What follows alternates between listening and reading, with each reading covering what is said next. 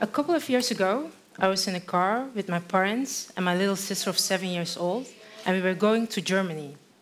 You know, Venlo to Germany is just 5 minutes by car, and when we crossed the border, I showed my sister the border and said, look, this is the border, and we had to stop here years ago for some passport checks or the check of the car. But she couldn't believe me. She was like, I don't see anything. What's a border? So I tried to explain to her, okay, we have borders, but we can't see them. And if you cross a border, you're in another country. But yet it was unclear for her. So she asked me, and if I look down from the airplane, can I see the borders then? Like a world globe at home.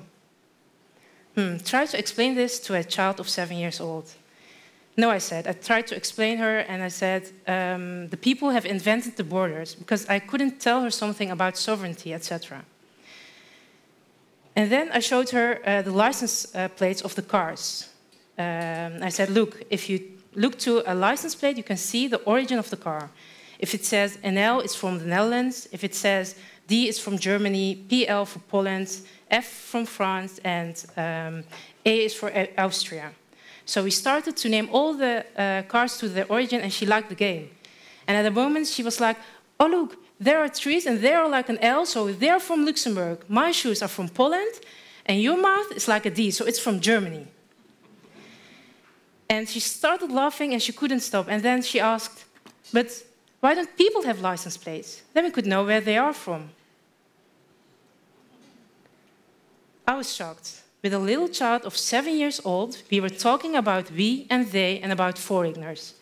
And from what she tells me, I could understand that she also feels a sort of separation at school. How can I break through this? How can I tell a little child of 7 years old that your character is more important than your origin? That it's more important how you treat people, and that you have to love everyone without any difference? And why didn't she ask me something about Roadrunner or about Tom and Jerry? But the question was asked, and I had to answer it. At the moment, I want to explain. I want to start with an explanation. We drove past the junkyard, and there was my explanation. I asked my sister if she could see where the cars were from. No, I can't. No, you can't, because all the cars are broken. They're on a pile, and they have no license plates anymore. And the people are the same. At the end, we all will die, and our license plate or origin will not count anymore.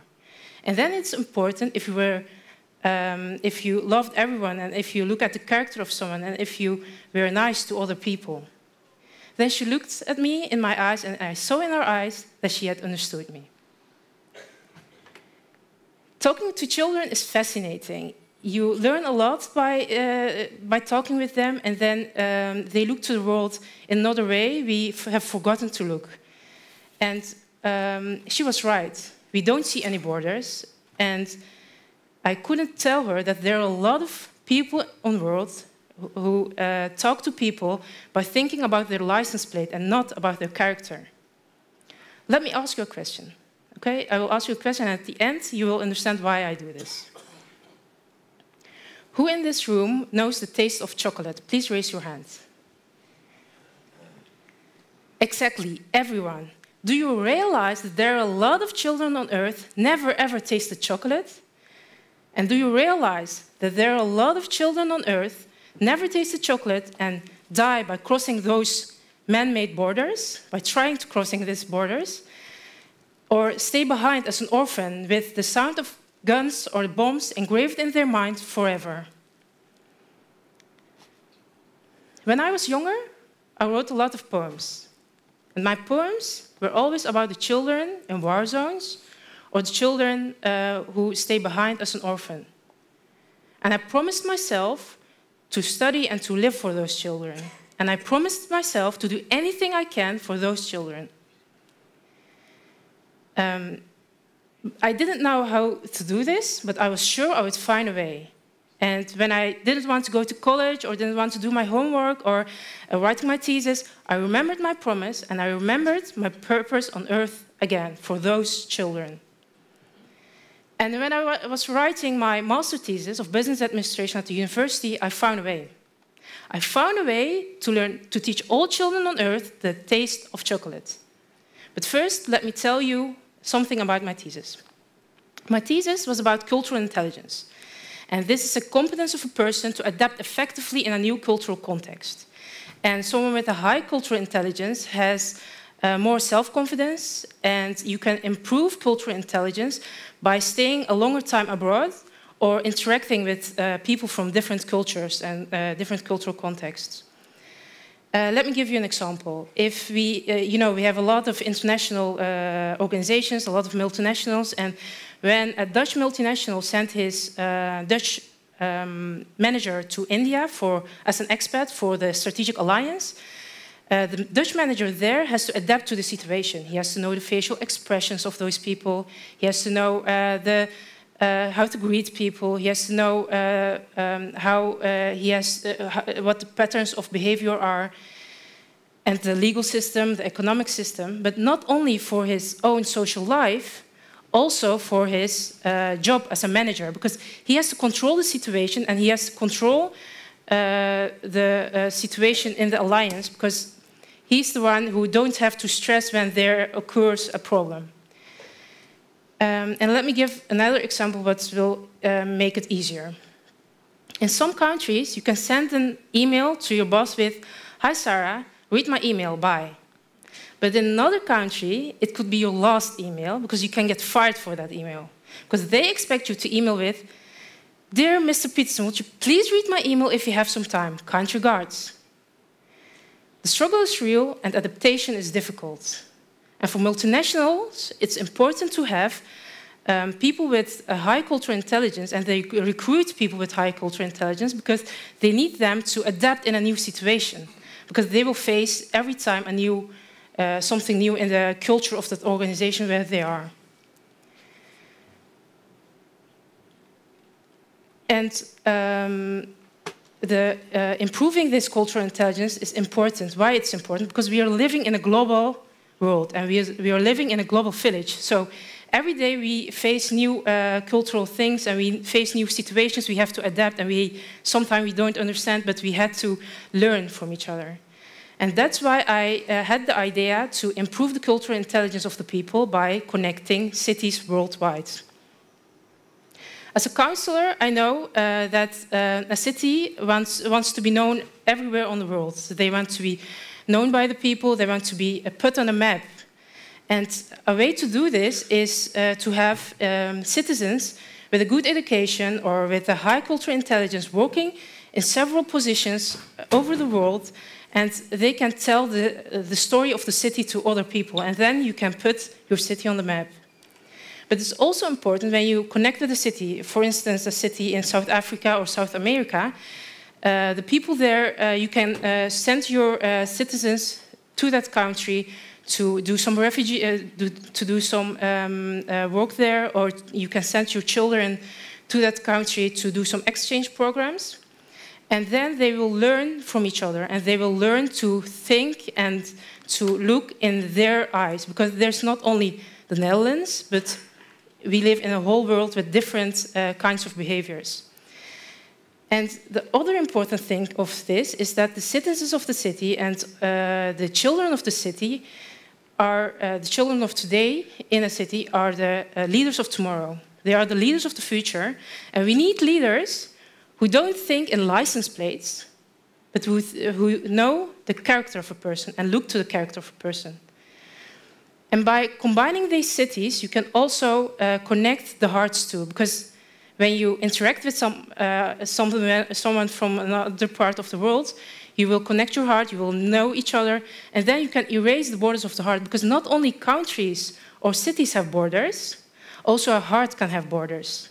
And you can be afraid of something, to talk to someone, or etc.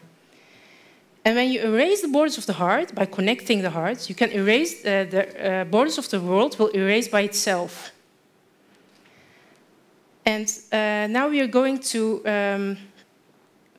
erase the borders here, but first of all, I know it's difficult. Yeah, I know it's also maybe a topic, and I know you can be scared of opening up all the borders because of the news last weeks. And you can be afraid to do this, but don't forget there are more important things in life than being afraid. And lovely example for this is the situation of Alija Izetbegović. He's the former president of Bosnia-Herzegovina, and I will tell you something about him. And then it will be clear why we have to do this. You know, in 1992 till 1995, there was a war in Bosnia-Herzegovina, and the Sarajevo, the city Sarajevo, the capital city, was being bombed. And at that moment, Alija Izetbegović, the president, was walking on the streets. And at that moment, the borders of the hearts of the people were at its highest level, right? And when Alija Izetbegović was walking, he saw a woman injured, and everyone was searching for shelter because the bombs are coming. And the woman saw the president walking. She was laying on the ground, injured, and she asked, "Mr. President, aren't you afraid?" "Yes, I am." "But why are you walking then?" she asked. "Yes, I'm also afraid, but I have more reasons to go forward than the reasons to be afraid. I have more reasons to go forward than the reasons to be afraid."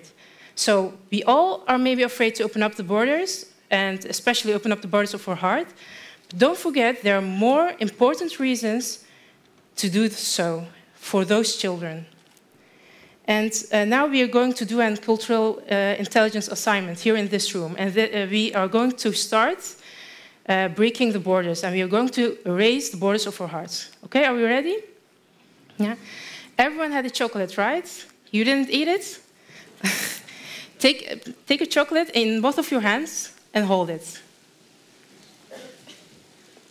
Okay, by one we are going to break the chocolate, right? 3, 2, 1, and break the chocolate. Okay. We are not going to eat it. We are going to do something else with the chocolate.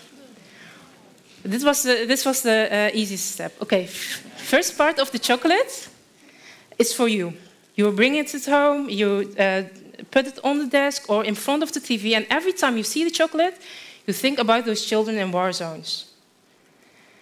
And the other part is for someone else. It's for someone from who you are afraid, or someone with an other cultural level or other cultural context. Right? It can be your neighbor, it can be your manager, or it can be your employee. It can be the man who is walking with the dog every day in front of your door. It can be the refugee from the refugee camp. It can be an orphan. It can be a colleague from another roots. And give this chocolate to them and tell them the story. Use it to connect, right? Because we have more reasons to go forward than the reasons to be afraid of those people. So, share your chocolate, use it to connect, and erase the borders. Thank you.